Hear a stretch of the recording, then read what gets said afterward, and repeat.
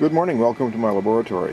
Here's a quick and easy way to test Zener diodes and identify their voltage ratings.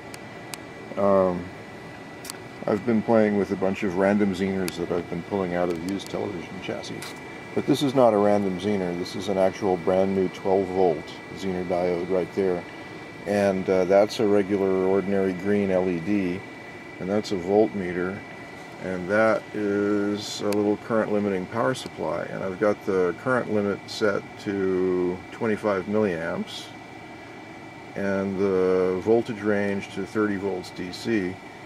You could also use something like a constant current power supply down there if you know how to set the current limit. So you set the current limit to the current that you want that will light up this little LED here brightly. 20 or 25 milliamps.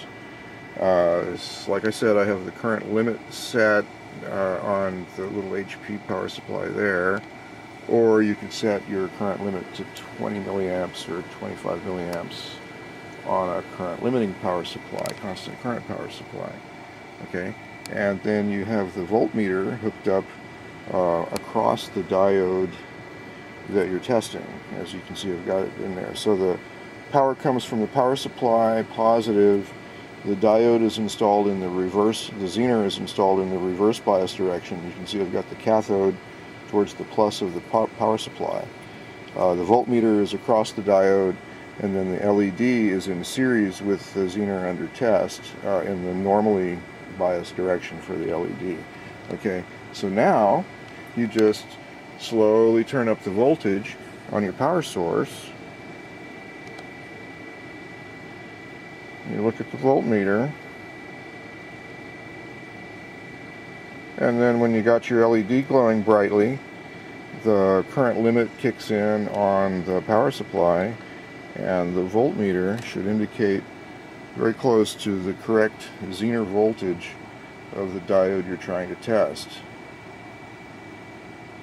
And what you're seeing there is the result of the current limiting and that little HP power supply kicking in and out. Alright. So you just go ahead and crank the voltage right on up, and as you can see now I've got an indicated voltage of 11.91 volts.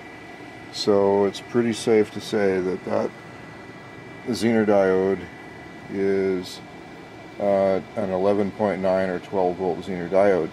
Now if you look on the specs of the Zener diode, you can determine the actual current that they use through the diode to determine its Zener voltage, and then you can use that voltage, or rather that current, in your current limiting power supply to get a even more accurate reading of the Zener voltage of the diode.